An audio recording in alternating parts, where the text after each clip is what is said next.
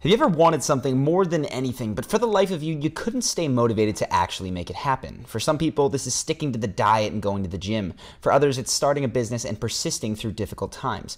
No matter what it is for you, we all have something that we've not been able to achieve. And the reason that we often give ourselves is that we just don't have enough motivation.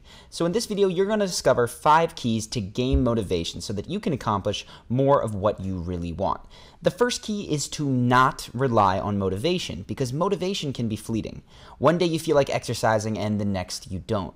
Working towards your goals is not always pleasant, so for the times you just don't feel like it, you're going to need willpower. And willpower operates kind of like a muscle in that it can fatigue.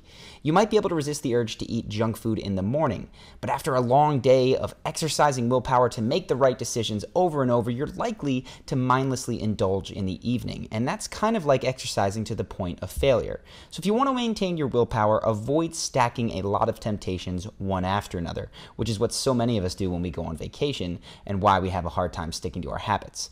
The good news is that, like a muscle, willpower does seem to strengthen with repeated use, provided you have time to rest and eat in between. So forcing yourself to wake up at the first alarm day after day or take cold showers in the morning can increase willpower throughout your life. Second is to realize that the most common way to drain your willpower every single day is by making decisions. It doesn't matter if you're deliberating over Chinese food versus Italian, or whether or not you should make a drastic career change. The more time you spend going back and forth over decisions, big and small, the more you're draining your willpower. That means that one of the best things you can do for your willpower is to automate inconsequential decisions, or at least make them very quickly. So the next time you can't decide what to wear or where to eat, go with option A and save yourself the willpower for when you really need it. Third, change your environment so you don't have to use willpower. If you want to get fit, sign up for a gym that you'll pass in your daily commute, not the one that's 20 minutes away. If you want to be more productive, delete apps on your phone that you find yourself compulsively checking. The less you have to think, I should or shouldn't do that thing, the better. For instance, drinking more water can be made as simple as bringing a gallon container with you to work. The biggest win is going to be spending time with friends that have similar goals. That way, instead of being tempted to cheat all the time, you're being pushed to better yourself.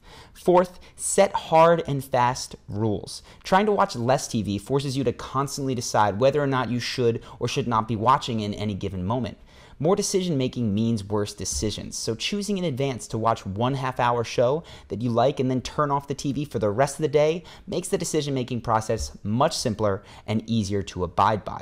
Communicate these rules to friends, and you're likely to get in fewer arguments about having just one more piece of cake.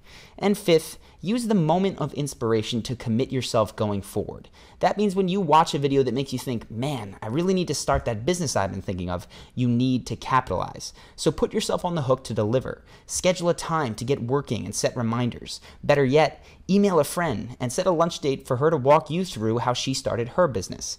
Getting other people involved is critical, because when you wake up in the morning, you probably won't feel like doing what you knew you should last night. But if someone else is counting on you to show up, you're much more likely to follow through. There you have it, 5 ways to gain motivation and optimize your willpower. And if you want to optimize your charisma, make sure to click the button here and subscribe to our channel. It's a great way to commit yourself to action in the future. What's up, guys? I hope that you enjoyed that video, and I just wanted to make a quick outro to ask you if you like this animated style. If you do, let me know about it in the comments, give this video a like, because I'm not sure if we're going to continue with this. The idea arose from the fact that I'm in Brazil. I can't record as easily. Right now I'm in my bedroom right now. It's with the computer on my lap and a crummy microphone.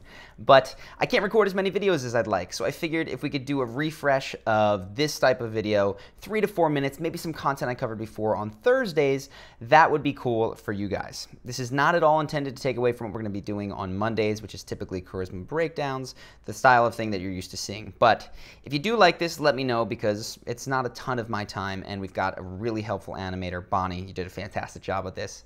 But let me know. So if you do, let me know in the comments. Of course, don't forget to subscribe, because these thumbnails will look different and you might not recognize them. So click that button, subscribe, and I look forward to seeing you in the next video. And I gotta stop bumping this computer.